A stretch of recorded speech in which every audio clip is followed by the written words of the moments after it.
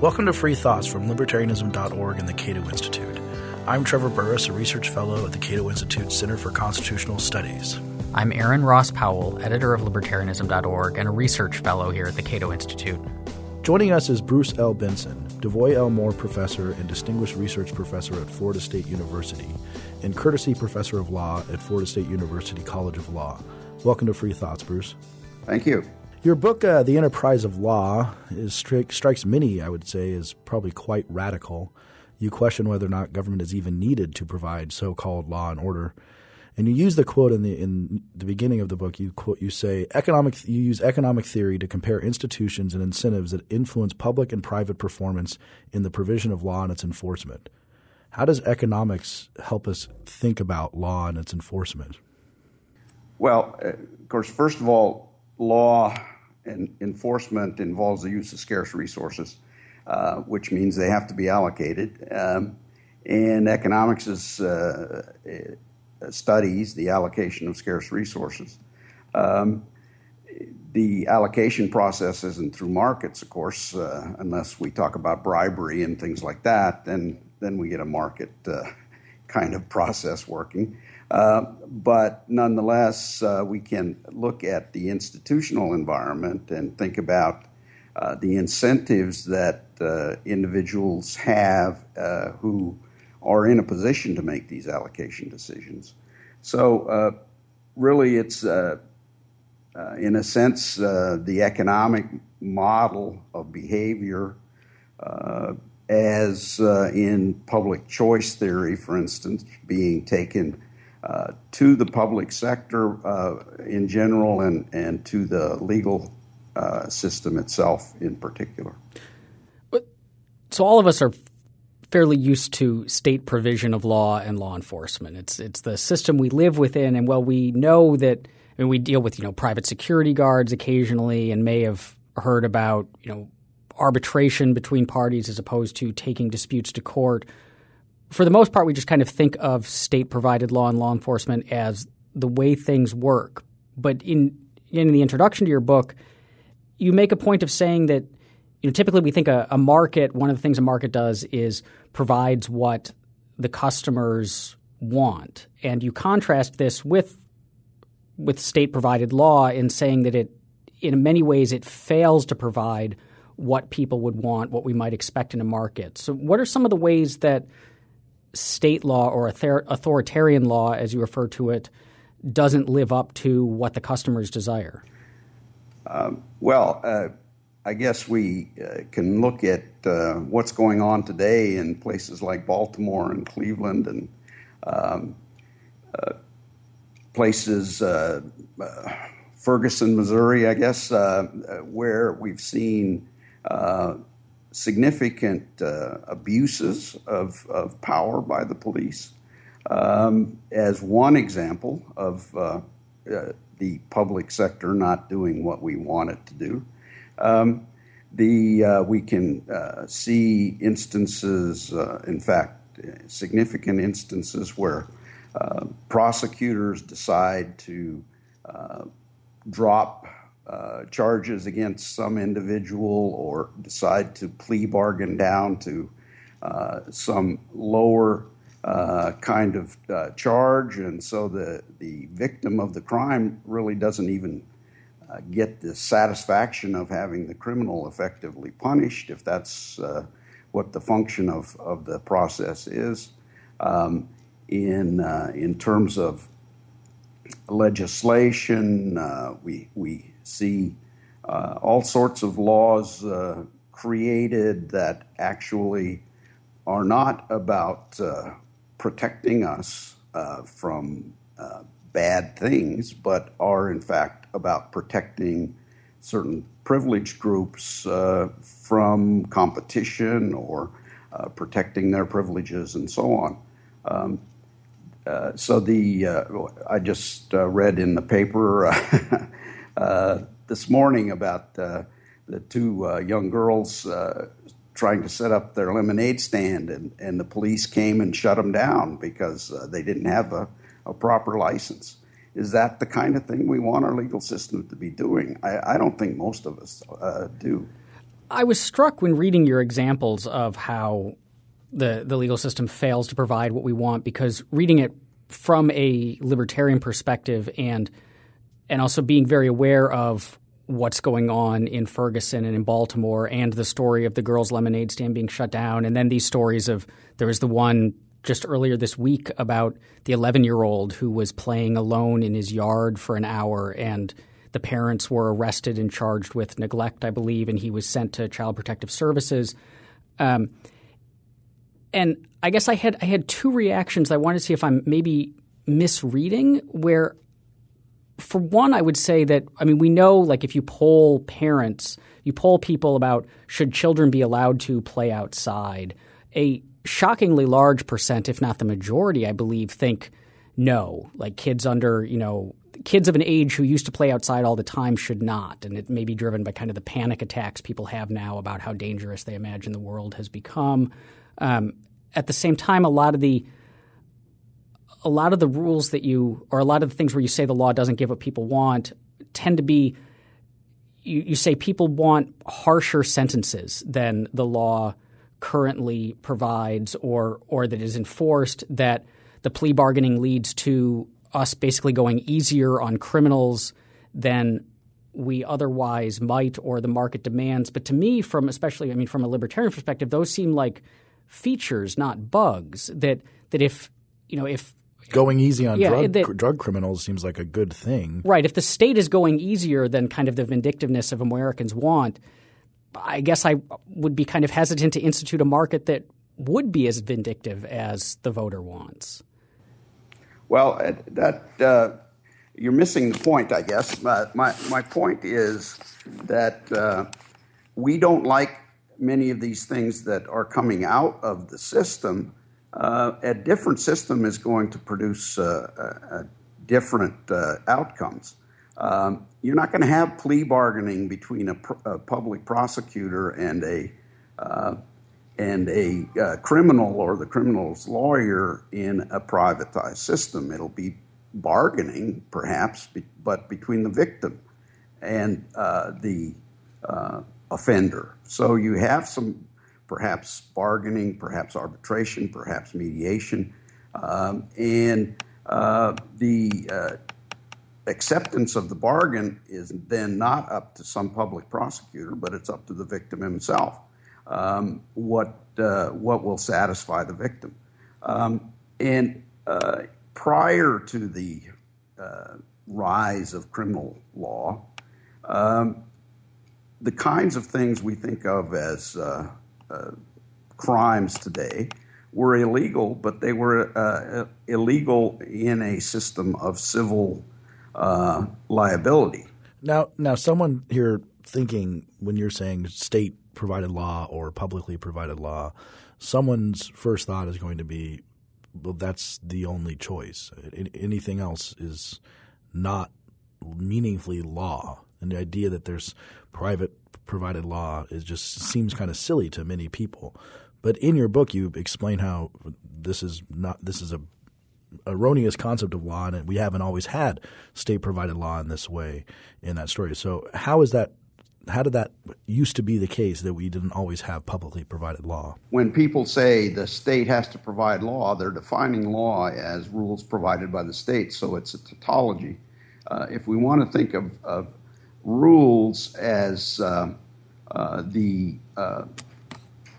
behavior that other people expect us to adopt in various kinds of interaction, then those rules come from lots of places. And in fact, most of the rules we follow in our day-to-day life are not rules generated by the state.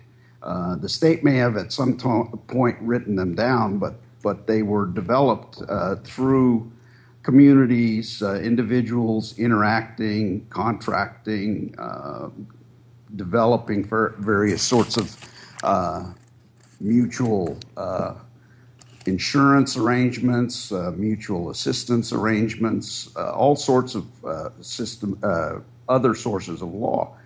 You might want, if you don't like the term law, you can call them norms. I call them customary law because I think that gets at the idea. The argument I make is one that is not at all shocking to, say, an anthropologist. That law comes from different places. Law can be imposed from the top down, which anthropologists refer to as authoritarian law, or it can come from the bottom up through various forms of voluntary interaction, and they call it customary law. The customs that individuals adopt within their communities are very powerful in many situations, if we go back in history, you go to, say, a number of tribal societies, and you find systems where there is no legislation, there is no central authority to enforce rules. Nonetheless, these people get along, they interact, they trade, they enter into joint production, and all sorts of things because they know how each other is, or they at least have expectations about how each other is going to behave in these situations. There are rules. A lot of these rules that you're describing, these customary rules, are things that we have experience with today. Everything from, we know that you're supposed to, at least in the United States, you get in line for something. You queue up, and that's the proper way to handle it. And if you cut in line, people get upset with you or look at you. You don't double dip chips either. Yeah, we have these kind of rules, and we know just behaviors that are appropriate or not.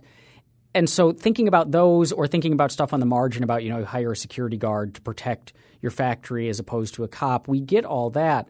But I think what you're describing and where the absence of state-provided law and enforcement seems particularly weird, and where I guess I'm asking if you could expand on how things worked before the rise of the state, is in those things that, like, the really hard laws, right? The ones like against murder, against outright theft, the things where it doesn't feel right that the way you handle those is to give the person the stink eye or refuse to associate with them. We want some sort of like real enforcement there. Or a blood feud or something along those lines. But blood feuds sound pretty bad. Yes. And so how did those kinds of issues get settled without a centralized authority? Well, let's just, since we're a common law country, let's go back to England. Prior to the development of what we might call royal law of the kings, and think about how those kinds of situations were dealt with. There was a custom, a view that every individual, free individual, had what was referred to as a peace. Essentially, the individual had property rights. They had property rights to their homes, perhaps to farmland, to the cattle and horses and sheep that they had, and so on. And the expectation was that everyone would respect each other's peace. Some people don't respect the law. They certainly don't today, and they didn't then. So how did they deal with them?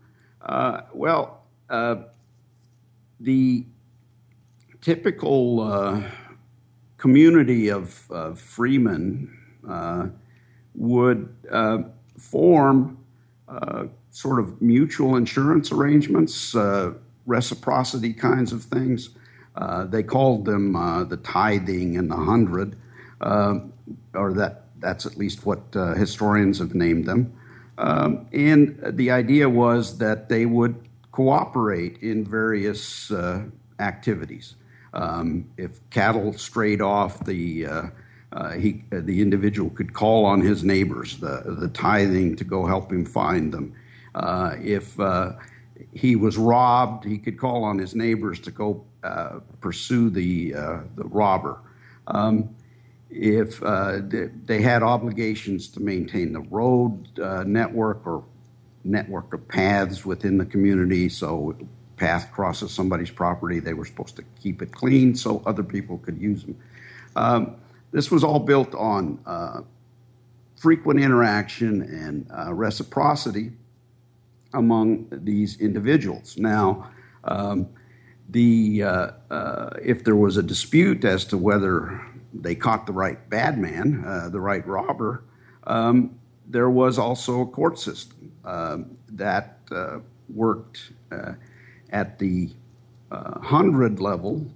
There was a court, but it was not a court backed by the king or something like that. It was representatives of each tithing would act essentially as a judge and jury, and they would decide on guilt or innocence. And if there was a finding of guilt, then the expectation was that the offender would pay restitution to the plaintiff. So if you've got someone was robbed, the court would come up with an appropriate restitution. In fact, it was pretty common understanding about what the payments would be for various kinds of offenses, depending on the situations and so on. So how do they enforce that, though? How do they make sure that you paid? Well, the first of all, of course, if the individual couldn't pay, they had alternatives. For instance, these were mutual insurance arrangements, so one community, if a member of that community owed restitution to somebody, they might pay the restitution for the individual, and then the individual would owe his own neighbors and friends. If the individual refused to accept the court's judgment, the individual would be declared an outlaw. Essentially, word would spread that this individual is outside the law, no longer protected by his own community, and essentially he's free game. His property could be taken and so on. That might sound harsh, but of course the police are seizing assets today from people who haven't done anything but maybe violated traffic law. So the outlawry, while it might sound trivial today, was a significant thing back then, because you had to have protection from within your community in order to survive in that environment. If you were an outsider, you did not go into another community without being voluntarily accepted by that other community. Now, the point that you make in the book, we make many points, but the point that about restitution is incredibly powerful and something a lot of people haven't thought about. And I pointed out to people that isn't it strange that if I get into a fender bender with someone, me or my insurance company pays them, but if I punch someone in a bar or someone punches me, they pay the state, and that's supposedly a crime of which the victim receives nothing, and that is kind of a head scratcher. It's so common. Oh, a crime is the people versus the king versus. It's so common that we don't even think about that. It's really strange. How did it come to be that you're paying the state when you committed crimes against people? Well, let me say, first of all, it came about slowly, gradually, and not without substantial resistance. the system of hundreds and tithing and the restitution system, referred to often as the man price system, was essentially universal in these communities, and the system included everyone: the wealthy, the powerful, the poorest farmer, and so on. So the king, of course, kings arose in England not to establish and enforce law, but to fight wars. They were typically war chiefs who ultimately were able to claim some sort of divine right or some sort of authority that would allow them to lead armies and that sort of thing. But then, of course, they needed funding to maintain or be active in their wars, and so they start looking for ways to fund their operations. The king's primary source of income, the early kings, was essentially the produce from their various estates. They had lots of different estates around the country, and they traveled from one to another and consume what was produced there. They didn't have much in the way of money coming in that was liquid, that could be used to buy other things. So they're looking for ways to get money. Well, one avenue was the king's peace. Everyone had a peace. The king had a peace too.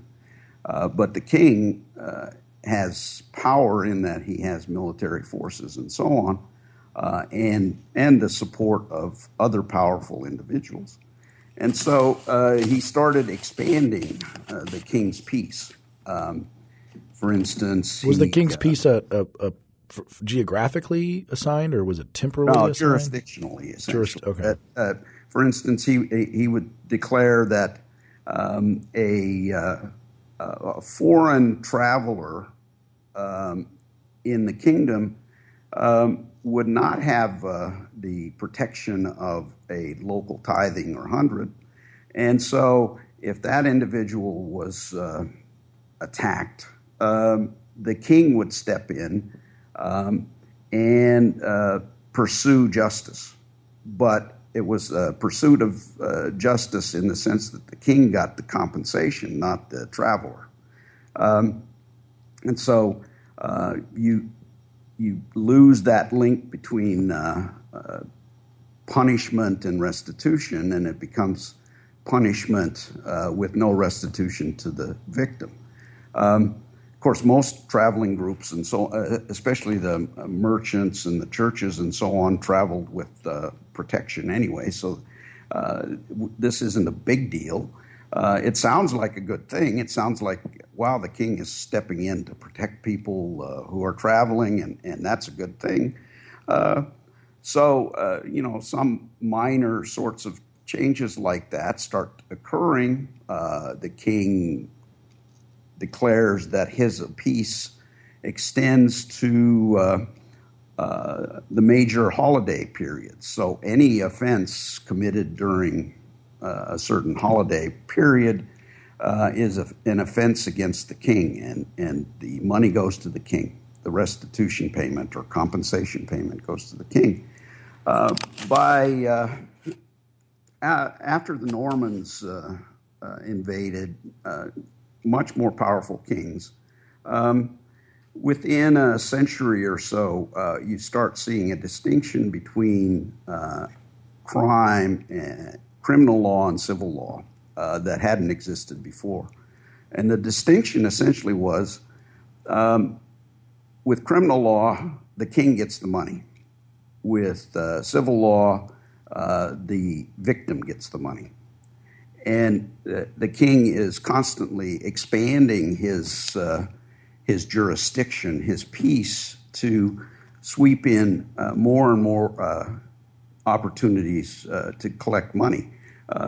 law enforcement was a revenue generator for the king initially, and that made it very attractive. Now, it still is. I mean, that was what was striking about reading this, is that it was one of those kind of, aha, that makes so much sense now sorts of moments. I mean, because one of the things that came out in the aftermath of the Ferguson situation was the enormous percentage of the city's budget that came from these fines that they were levying on their citizens, and that they kept just jacking up the fines and jacking up the number of things you could be fined for. It was like 60% of the municipal budget. I mean, right. And so they had every incentive was for them to just harass and fine their citizens and see them not as people that they ought to protect, but as a source of revenue.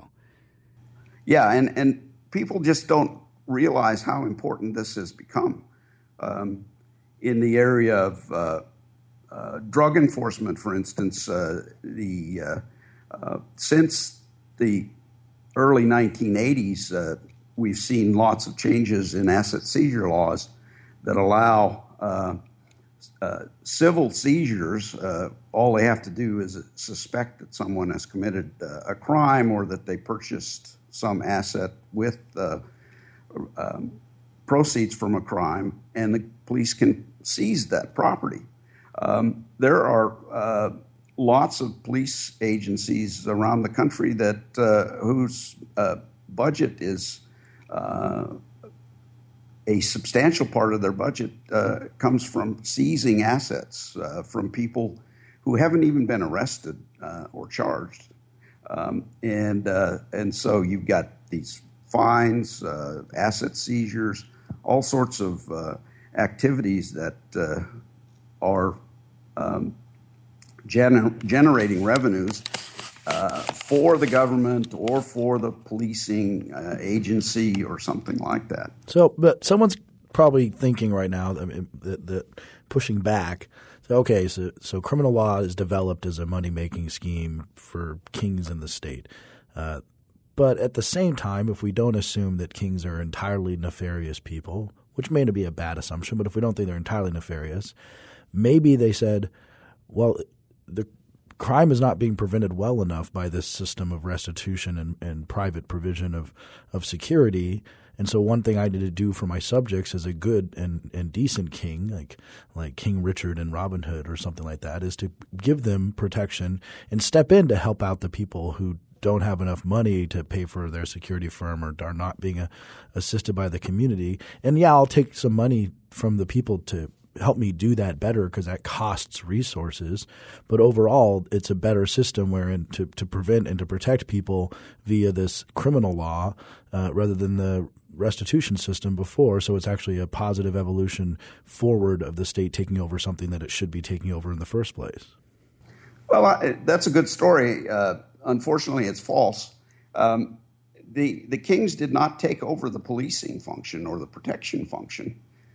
They just took over the collection function, I guess you might say. The kings relied on the local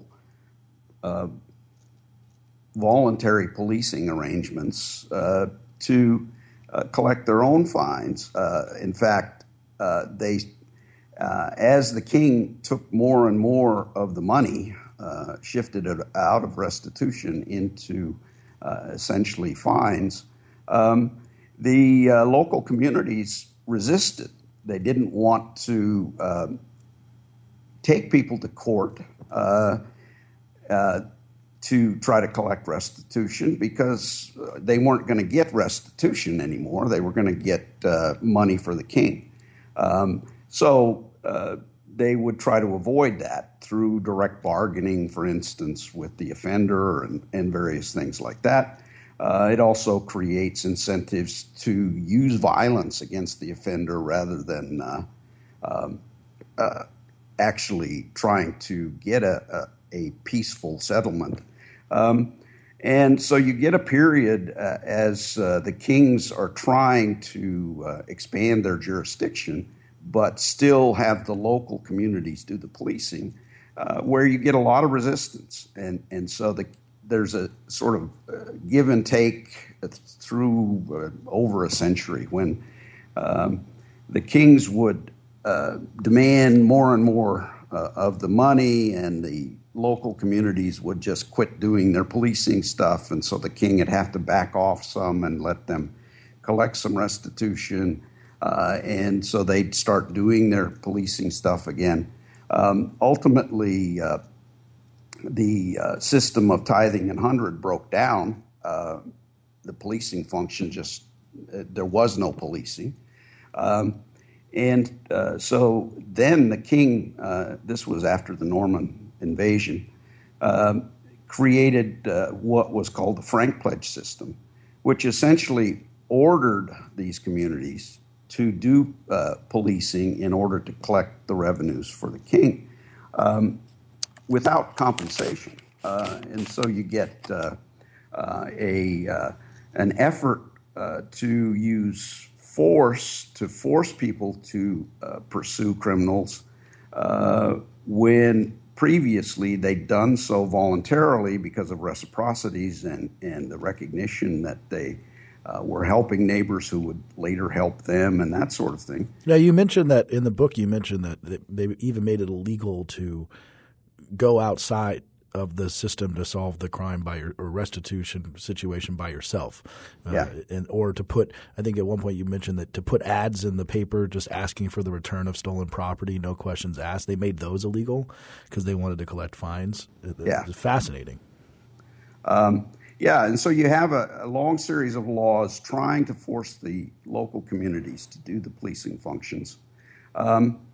As we move through time, the king starts creating local officials, justices of the peace, for instance, who would be ordered to organize the policing and see that offenders get taken to court and that sort of thing. They were ordered to do so without compensation as well. The king didn't want to spend money on law enforcement. They just wanted to collect revenues from law enforcement. So harsh punishment I read, I can't remember where, what historian wrote about this system where essentially every community in England at one time or another was fined for failing to do its policing duties.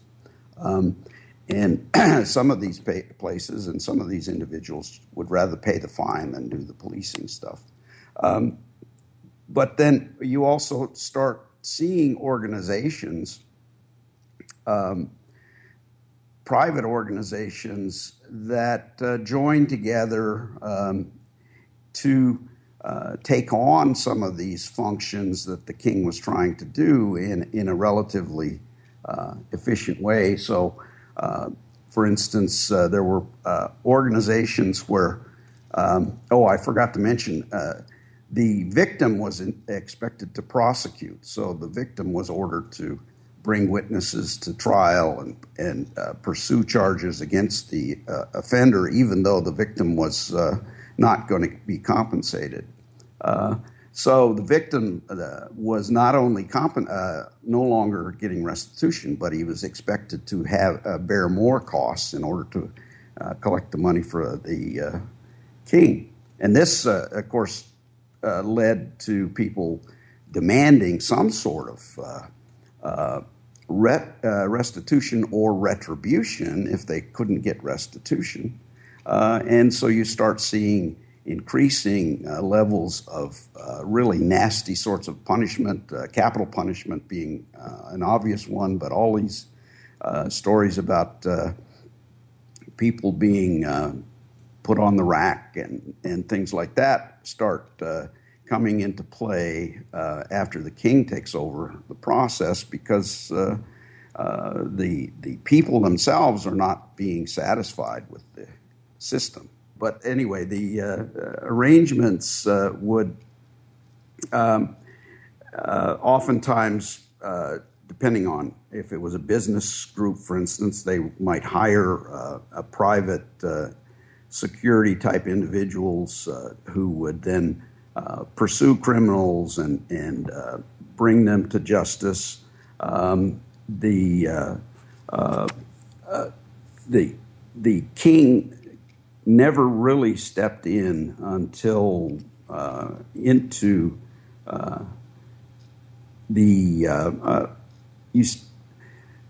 there's a period where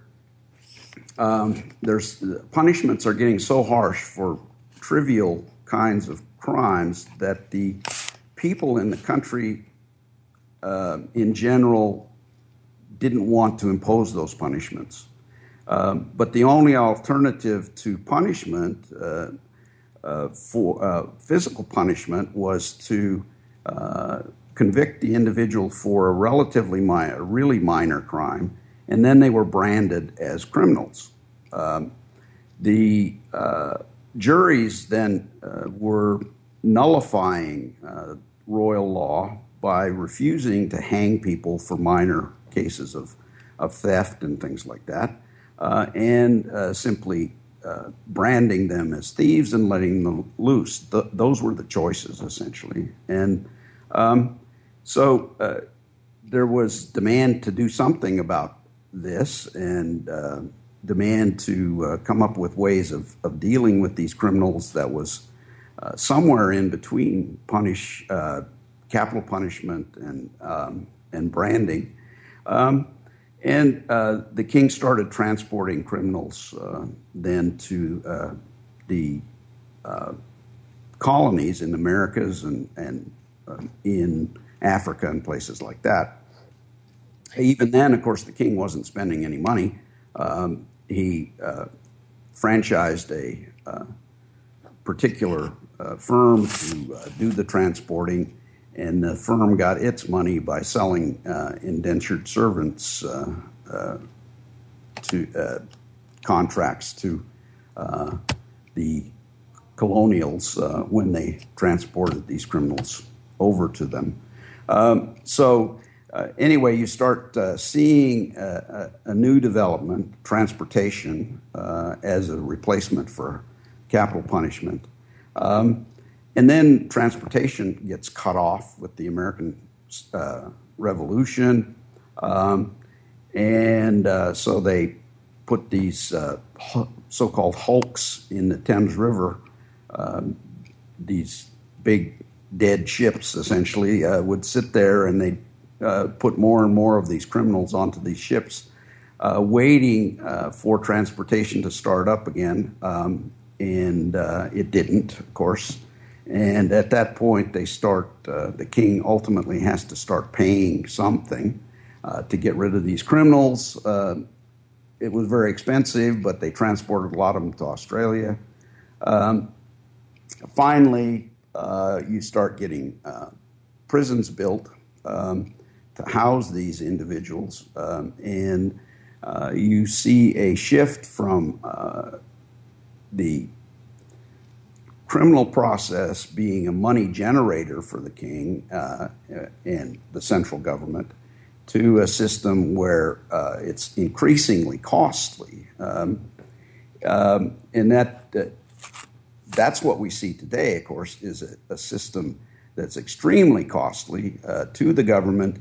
It's still, as you say, a revenue-generating system, but the revenues are being generated for local communities and local police departments and things like that, whereas taxpayers are paying huge amounts for prisons and so on. I wanted to talk a bit about the really fascinating analysis you give in the book of the incentives that exist within the legal system that we have today and how those cause problems specifically in the legislative process and then among judges and then among the police. But I did have a quick question before we move on to that.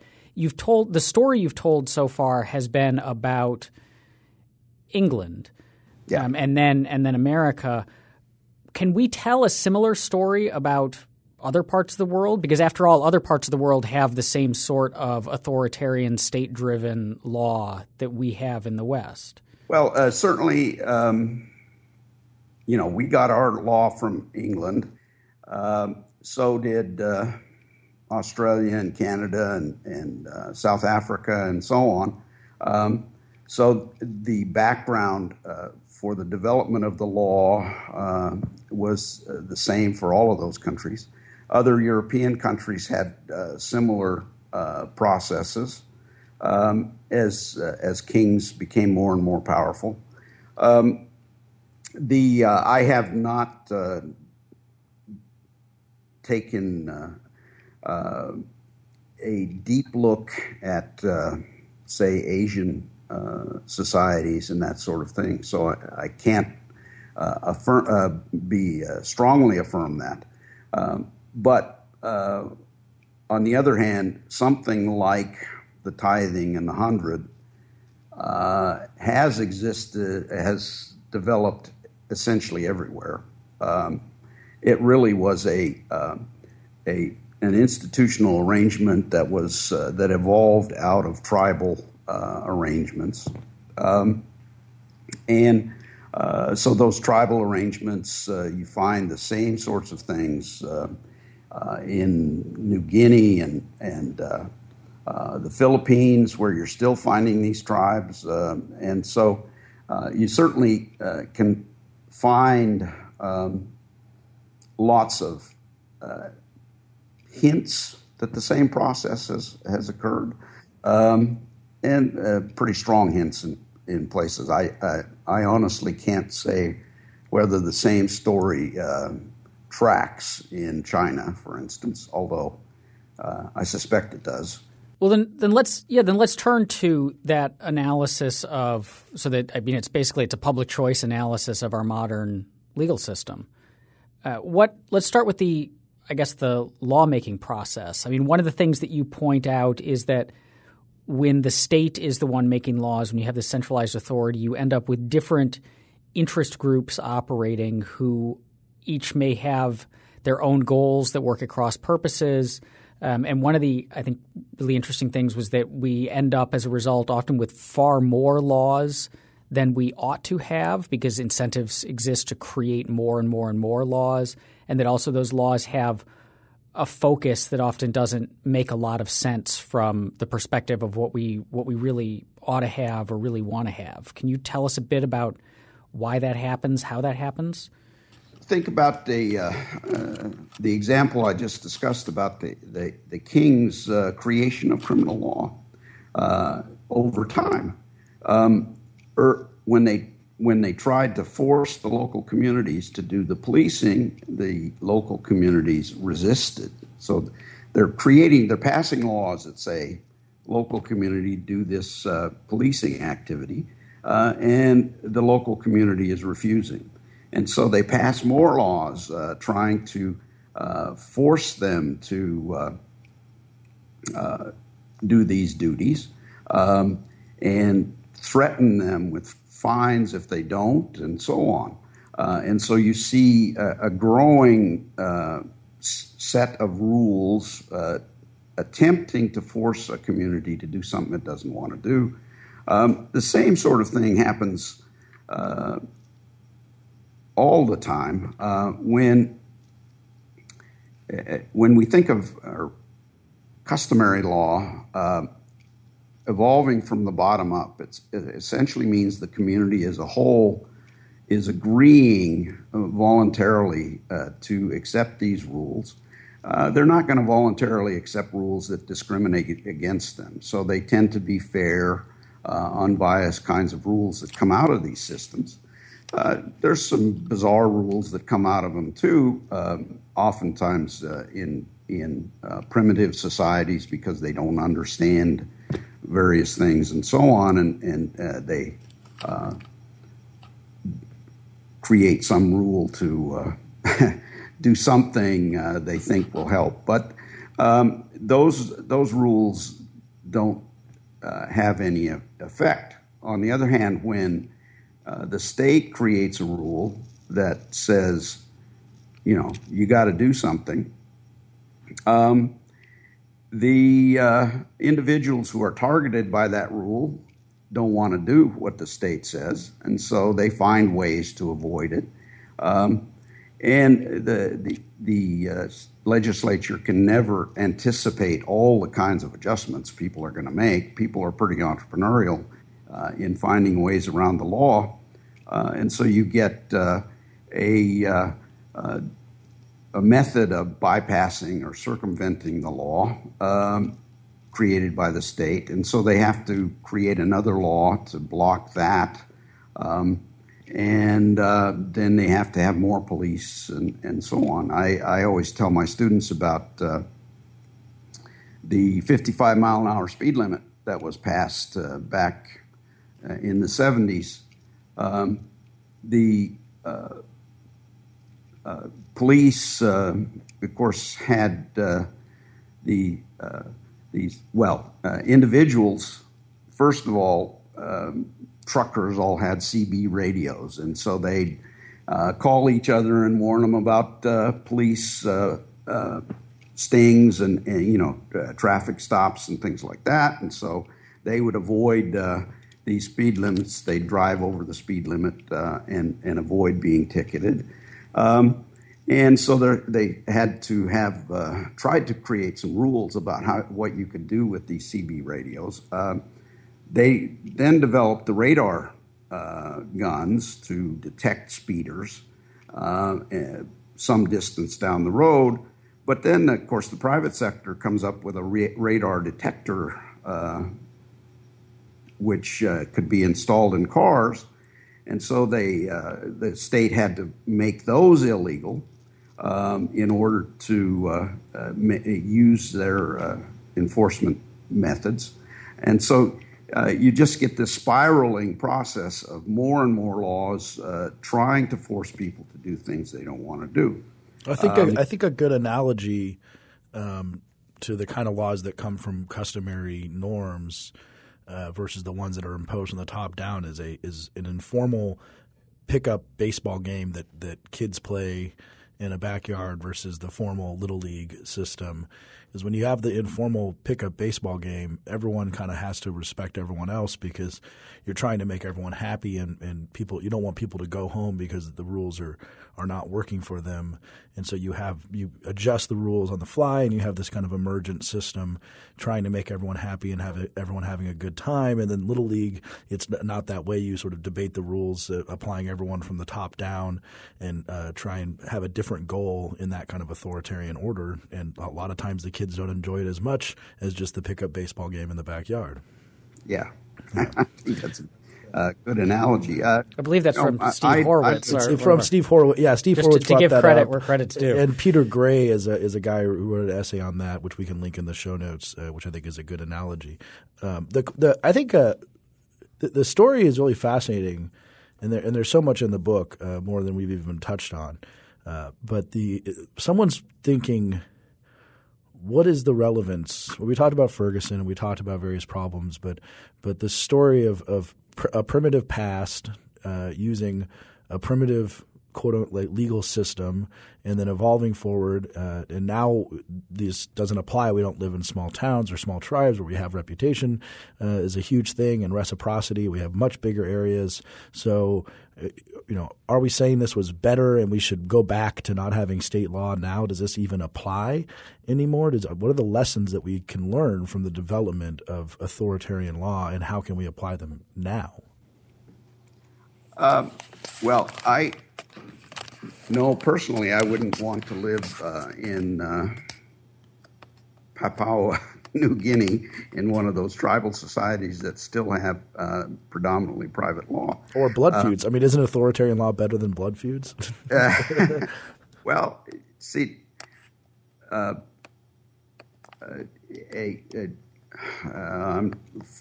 Francisco Parisi, I think his name is, wrote a very interesting paper about blood feud, and essentially explained that restitution arrangements evolved out of the blood feud to mitigate the violence associated with the blood feud. And I've studied the Pashtun tribes in Afghanistan, where you see the same sort of thing. They have a blood feud kind of legal system, but there's all sorts of ways to avoid the blood feud. And Parisi's story is simply that with no legal system, essentially, people would take revenge on people that harmed them. But people lived in communities, and these kinds of violent conflicts and feuds could spread and generate significant negative impacts on the rest of the community. So there's pressures starting to build to alleviate this problem of violence. And so the result is that a customary norm develops that says you cannot take more in retribution than you initially suffered. It's the eye for an eye kind of idea. And of course, that means then that you have an objective thing that both parties anticipate is going to occur. I put out somebody's eye. The expectation is that that guy or one of his friends or family is going to try to put my eye out. Well, I don't want to lose my eye. Maybe I can offer him some money not to do it. So as a replacement for revenge, you get negotiation and payment. And ultimately then the order of events shifts. Initially it was revenge, but you can negotiate. And ultimately it becomes negotiate, go through a fair trial, something like that. And then if it doesn't work, you can take revenge. So what are the lessons for today? For today, from this idea that there can be private law and private provision of law. What are the lessons for today? I mean, can we scrap what we've got and go back to a fully private system? Would that be inadvisable? Well, what I would like to see is just opening up, legalizing lots of private alternatives. Then if the state can compete, fine. But if they can't compete, they go out of business. A modern example, in Japan, if an individual commits a crime against another individual, and that individual gets caught, he typically a representative of that individual, someone in his family perhaps or something like that, will go to the victim and say, boy, this guy's really sorry for what he did. Is there something he could do to alleviate your suffering? So you get a negotiation, oftentimes with the help of a mediator, where ultimately the offender pays a compensation to the victim. And if the victim is satisfied, he writes a letter to the judge who's going to try this guy and says, he's remorseful, he's compensated me, you shouldn't punish him too severely. That works pretty well. You don't hear nearly as much about crime and prison riots and things like that in Japan as you do here. That doesn't eliminate crime. There's always crime or offenses. But another example, in lots of communities now, there are what are called victim offender mediation programs, where an organization, maybe a church, some private organization, develops a program prosecutors actually like it oftentimes because it relieves court crowding, where they divert the offender into a mediation setting where they sit down typically at a table with the victim, a mediator, any other affected parties, perhaps members of families, and so on. They talk about it. The offender, the victim is able to actually tell the offender how much harm was done. The offender sees the victim as a real person instead of just someone they didn't know that they took something from. They negotiate a contract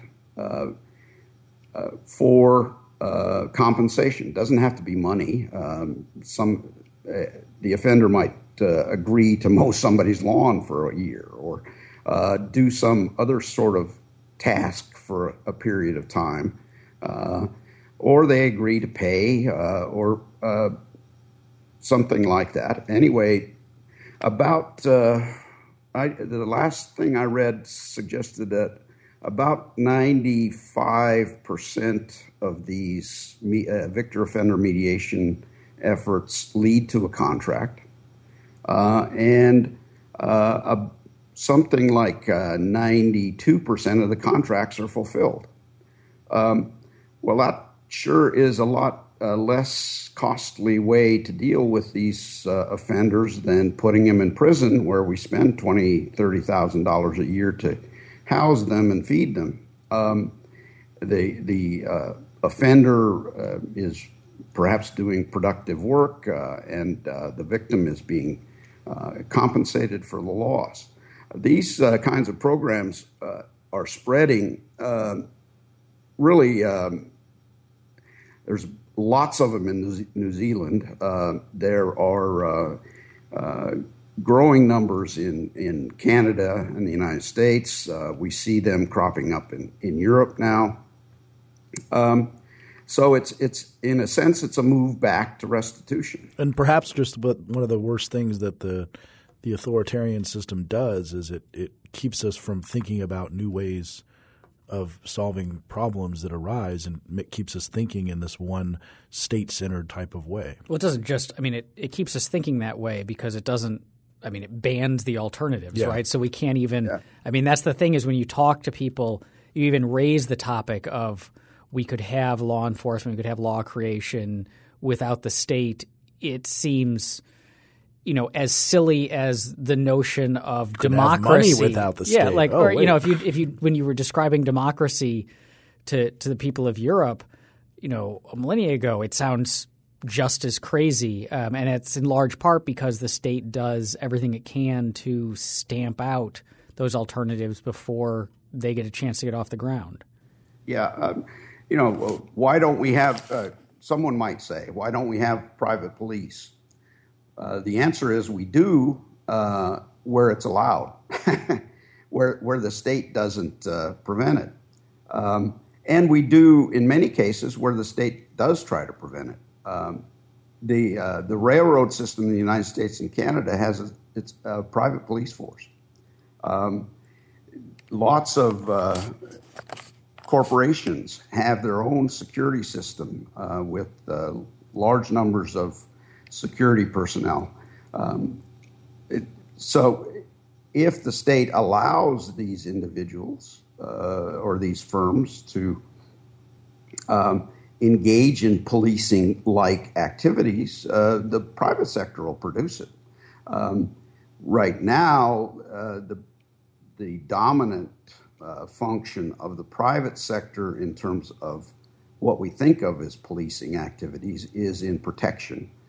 Because that is allowed essentially everywhere. You can hire private security to protect your home or your business and so on. And there are estimates of perhaps 3 times as many private security personnel in the U.S. as there are public police.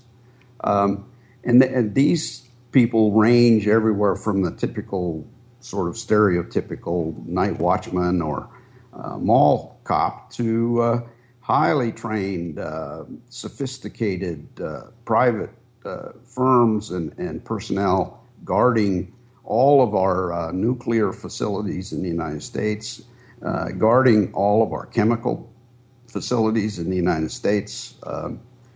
Used to deal with airports. Now we have TSA.